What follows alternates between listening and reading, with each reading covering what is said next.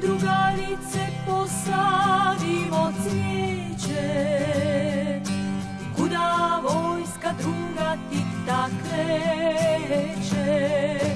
Ovo nam je naša borba dana, da imamo Tita za maršala. Dobrodošli u Titovu vilu, ljetnu rezidenciju predsjednika tadašnje velike lijepe Jugoslavije, koja je sagrađena davne 1976. godine za rekordnih 6 mjeseci. Vila se prostire na 5.500 metara kvadratnih korisnog prostora i 75.000 kvadrata parka. Tito je zvanično boravio 4 puta. Bio je tu i kad je ovaj dio obale i Crnogorskog primorja zahvatio katastrofalnim zemljotres 1979. godine, što je bilo jako dobro u toj svojoj nesreći, zato što je Tito osjetio svu žestinu tog udara i tu nesreću, i onda je on uputio apel svim republikama tadašnje Jugoslavije da pomognu Crnoj Gori, što su oni naravno i uradili. Crnogorsko primorje, ni tada primorje je izgrađeno uz pomoć i solidarnost svih republika tadašnje Jugoslavije.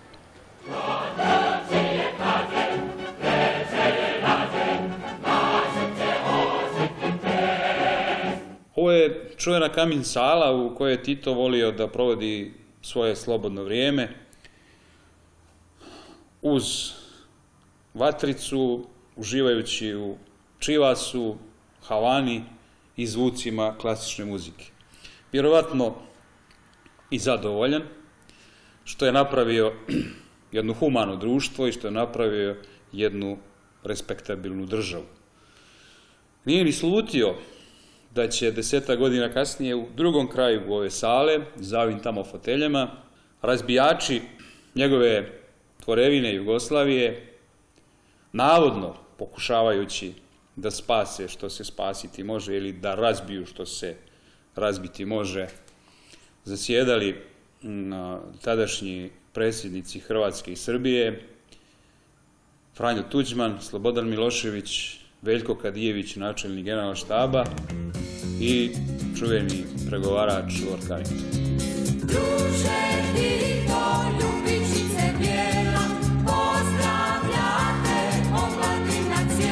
Ovo je bila jedna priča koju sam redovno pričao strancima dok sam vodio vilu prije 4-5 godina i koja je njima bila jako atraktivna i zanimljiva. A to je da su ova vrata bila spona između Titovog i Jovankinog apartmana. Znači Jovankin je ovaj rozi apartman, Titov je plavi. I ja sam tada njima pričao da su to jedina vrata na kojima je predsjednik Tito morao da kuca prije nego uđe, i da je ključ uvijek bio sa Jovankine strane. Znači nije mogao da uđe kad je njega volja, nego kad bi Jovanka bila raspoložena. Druže Tito, naše rosno cvijeće, cijeli narod za tobom se kreće.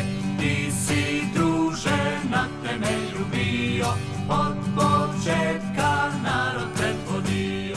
Ovo je dio Titovog plavog apartmana, Titovo kupatilo, koje je obloženo čuvenim brazilskim mermerom.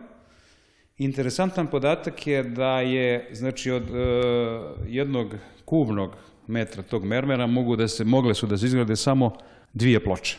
Onda možete misliti koliko je kubika mermera moralo da dođe u Igalo direktno iz Brazila za Titovo kupatilo.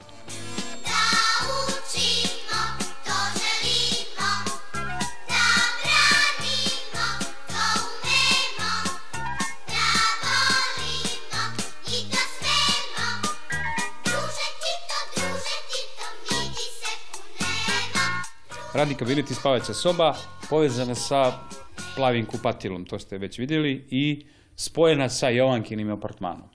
Postoji podatak da je ova slika iznad njegovog kreveta napravljena 4,5 godine prije njegove smrti, da je tu stavljena. njemu je bilo sve dozvoljeno. Druže Tito, mi ti se kunemo, druže Tito, mi ti se kunemo, druže Tito, mi ti se kunemo, druže Tito, mi ti se kunemo.